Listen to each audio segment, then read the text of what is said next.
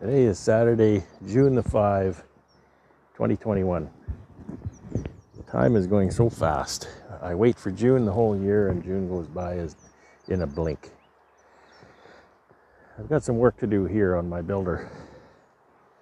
So just to catch everybody up, this is a queenless cell builder I've been using to graft into. Grafts stay in here for a couple days, then they go into my Queen-Rite finishers. So this has been running for 8 or 9 days now, which is not really that long, but I want to refresh the brood production in it. There's still lots and lots of bees in here. You know, of course, those bees are 8 or 9 days older than they were when they went in there. So the key to a builder is, or one of the keys to a builder is young bees, lots and lots of young bees. I want to get some more young bees in here. So I want to take a look, first of all. What I expect to see is a diminishing amount of capped brood. There should still be capped brood, but not as much as I'd like. And what I want to do is I want to take those frames out, put them elsewhere, put some capped brood and some young brood in here. The young brood emits that brood pheromone in order to stave off the laying worker process. Which happens about 3 weeks, so I'm nowhere near that yet, but still, we want to make sure we maintain this. I expect to be running this builder a while, so I want to make sure it stays fresh. So that's today's job. There is a placeholder of foundation in the spot where my graft frame was. I put that in there yesterday when I took my graft frame out and put it in the finisher here. That one had 15 out of 15 takes, so I think that was my very first 100%. It's only 15, so you know, it's a small sample size. You can take that statistic for what it's worth. So take that out and take out any frames that you know, have less than ideal amount of brood. And I'm feeding them. So having feed on board is not that important. I've only got 6 frames, 5 plus the builder frame. So you know, I don't want to put anything I don't really need in there. And fill it up with brood frames. Boy, there's a lot of bees in there now. You can hardly get a frame in and out of it. There's so many bees in here. And it's surprising at Queenless how docile and gentle they are right now. But I'm dressed. I'm going to be shaking bees, so I didn't want to do it tough guy style. I probably wear my gloves too. And I don't know where I'm going to get my new brood frames from here, but it might very well be my builders, because these are Queen-Rite, and the queen is down here in the bottom laying. So she might have appropriate brood for me, and I can cycle that in here. I don't want these to get too terribly big, so I need to keep, you know, pulling their resources out. So stick around and we'll have some fun with these builders today. My first job is to assess the builder. You can hear my wife cutting the grass over here. It's kind of strange. Look at these gloves. This has been a hole in my glove that's been developing recently, and I just noticed there's a hole in this glove, a very similar spot. I wonder what's going on with that. One of those really kind of strange things. So I'm not going to take the lid off of this because there's a feeder. I'll take the feeder off, and I can feel that there's a good amount of syrup still in there. Okay. I don't know if you can see that, but there is a plethora of bees in here. I'm going to separate this foundation frame. I'm going to pull this. I haven't seen it, but you know, these people, they say, oh, bees won't draw plastic. Well, that's a bunch of nonsense. That has more to do with the beekeeper than the bees. Bees will draw plastic, no problem. And we're going to look at this plastic foundation frame. Maybe there's nothing built on it, but maybe there is. This is only 24 hours since I put it in. So let's see. Let's see. 24 hours. What do we got? Well, maybe it's true they won't build plastic. I don't think they've done much with it. Yep. Nothing on that, really. They were all over it. Okay, now to the meat and potatoes.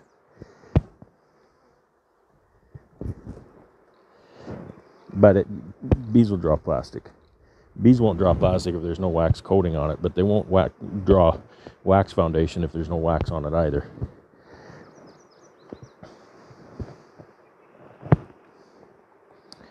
Actually, there's quite a bit of cap brood in this frame and nectar. They're packing it away. They're packing away all that syrup that I'm feeding them. So I might be able to leave this another week. Lots of cap brood here. I don't have any open brood, but we're not. Boy, those frames are heavy. Holy smokes. Very heavy frames. There's just so many bees in here.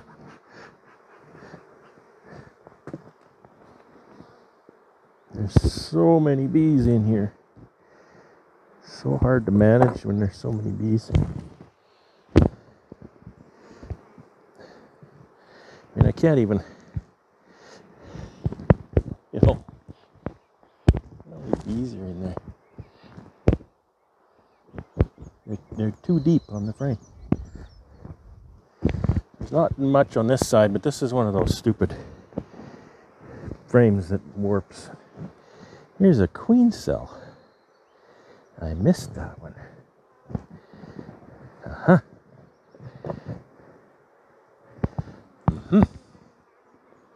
That could ruin my plans, couldn't it? Because that's the thing with the queenless builder. You put the brood in here, and then you have to wait a few days, come back, shake all the bees off the frames, and check them for cells. Oh, it looks like I'm going to have to do that again. Because look what we got. We have 3 cells here. I could take that, I could put that in a nuke, and I could harvest the royal jelly for, wet grafting, whatever. My dry grafting seems to be working okay. So, looks like I'm checking all these frames again. Because you don't want unscheduled. Look at that.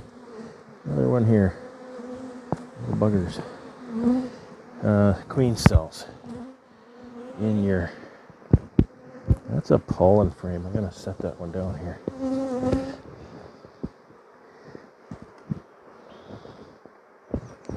In your builder, you need to maintain control over this environment.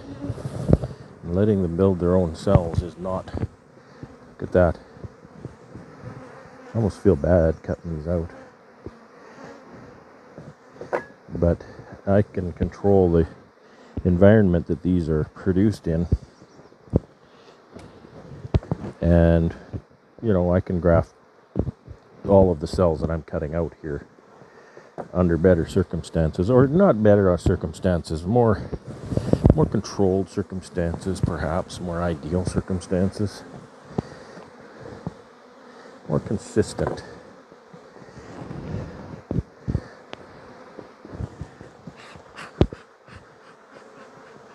Timing and all that kind of stuff. It's all about timing. It's all about doing batches, making sure you have X number of days. That one actually looks pretty nice. So, there we go. Got those all taken care of. I've sorted things around here a little because I want to put this pollen frame. It's not packed with pollen, but it's got quite a bit. I want to put that right here next to where I'll put my graft. So this is all I need to do here.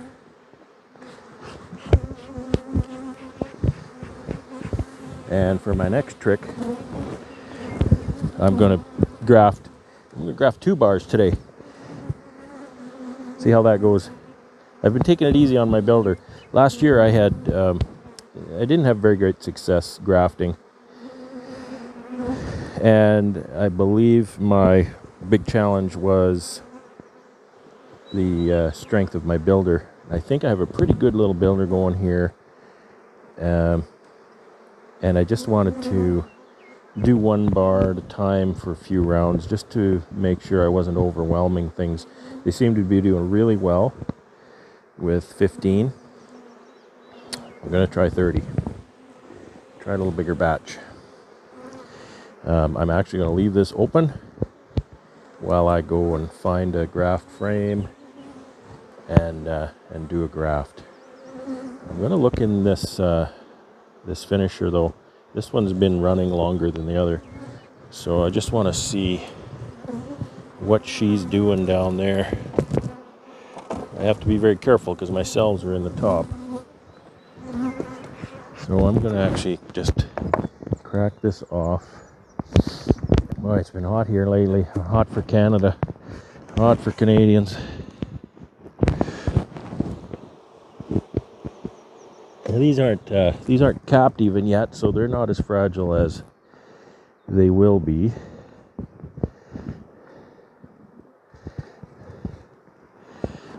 The queen's walking around there. Yeah, so I don't know. I think it's only about 28C when I came out. We're just not accustomed to the heat.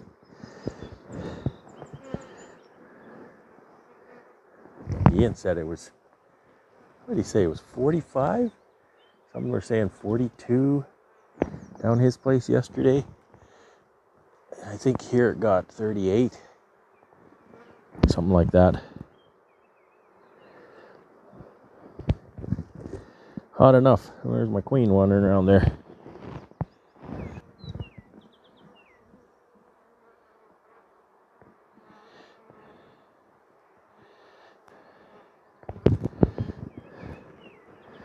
I'm not sure that she has that laid. Oh, look at this one. Oh yeah. See, when I put her down here, I had a 6-frame nuke. Well, no, it wasn't a nuke. I moved a colony over here, 6 frames, and I put her in the bottom with 1 frame of brood. I put the rest of the brood in the top, so the nurse bees would migrate up. And so she had 5 empty frames down here, and this is the frame of brood that I left for her.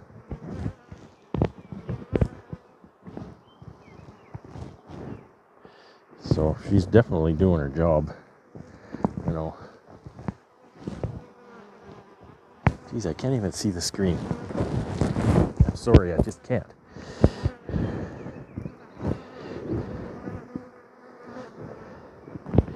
So,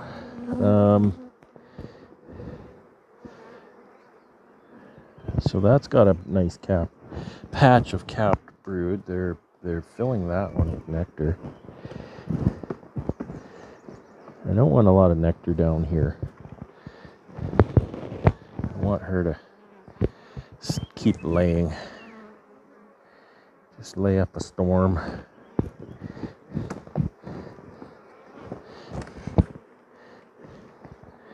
So these are empty. I'm gonna push this nectar one to the outside. This is kind of a no-no. It's warm weather though. Should get away with it. So there's a little bit of brood on the inside of this one, and there's nectar on the outside. And then I'll just leave that as is. So that's just confirms to me what's going on in there. This queen excluder that's too big. And top box. While I'm here, I might as well look in the other finisher.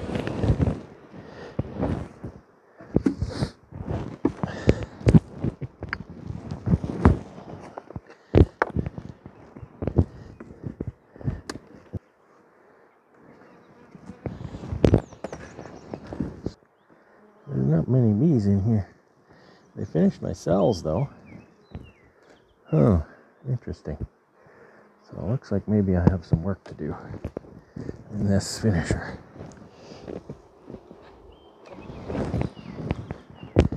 I'll maybe have to equalize some bees from there. More bees in the top. I can pull up some brood perhaps. She's been laying in that frame, so that would be a good one to bring up to the top. These nice warm days, you can get away with pulling a brood frame out for a little bit.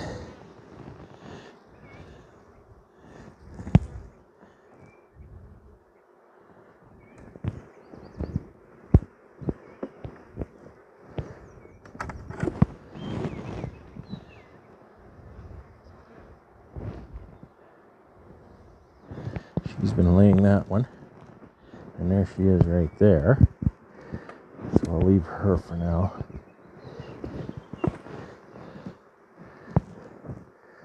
So I can take these with impunity now, since I know where the queen is. I know you can't see much over there, so I'm just looking for brood frames. Anything she's laid in. I've seen the queen now, I know where she is. So I can take these bees and all. It doesn't matter, I'm not taking them anywhere, I'm just putting them in a top box. I just want to take anything that she has laid in. I don't think she laid in that one yet. Okay, that goes to the middle. And I take some of these frames out. Not sure what they look like. There's not much in there.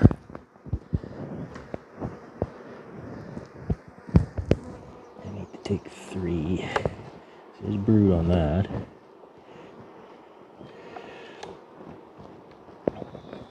There's brood on that.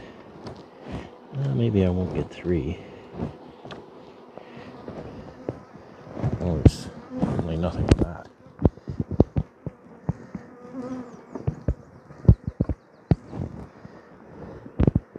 Feeding a little bit of pollen. That's my graft frame.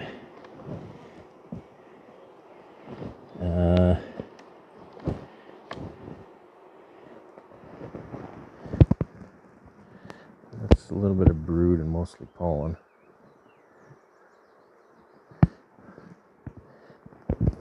So I'll go on the bottom. Okay, that looks a little better now. Put the queen excluder back. Move that box back up. Hold my graft frame with my thumbs. Don't want to mess that up. So I was grafting the bottom bar here in an attempt to avoid webbing. Something crashing through the trees over there. And so I can't say that it worked, but see, they built that comb up on top. Maybe it did. 9, 10, 11, that's right. I remember there was 11 acceptances on there. So I'm going to cut that off, slow them down a bit on that comb building idea.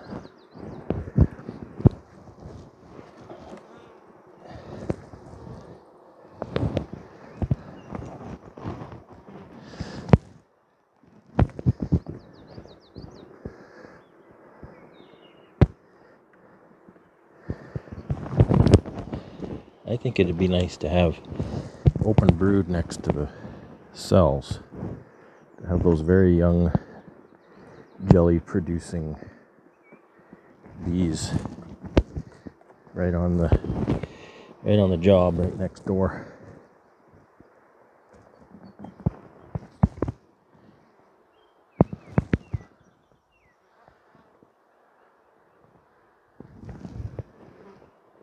Not sure why I pulled that. I thought maybe there was brood on it, but Who knows? That right there.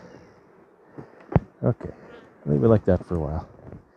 Those cells come out tomorrow and go in the incubator. And the first round of cells comes out of the incubator tomorrow and goes into nukes. I started making nukes here the other day. I have a few more to make. And then we'll put those new cells in the nukes that I make.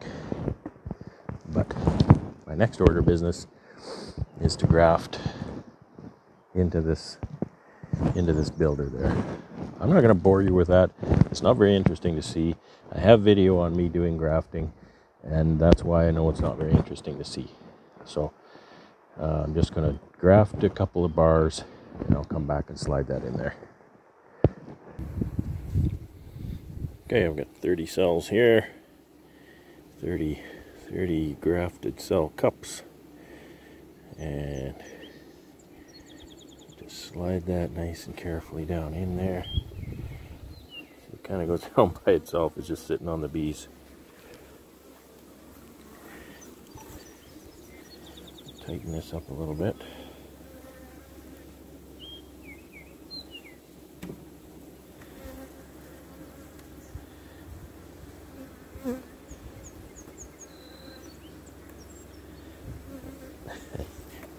Truth be told, I can't see very well. I took one of my contacts out. I forgot to wear my glasses over here, and so now I can only see clearly in my left eye right now, and I can see really closely in my right eye. That's not very helpful. So I'm gonna put this back together now. I have to put the feeder back over on here. The finishers are doing their job. I'll be taking some cells out of the finisher tomorrow, and on we go. So let's hope that these 30 cells get built up real nice and turn into 30 really nice queens. That's all for now. So long from sweltering Manitoba. Have fun.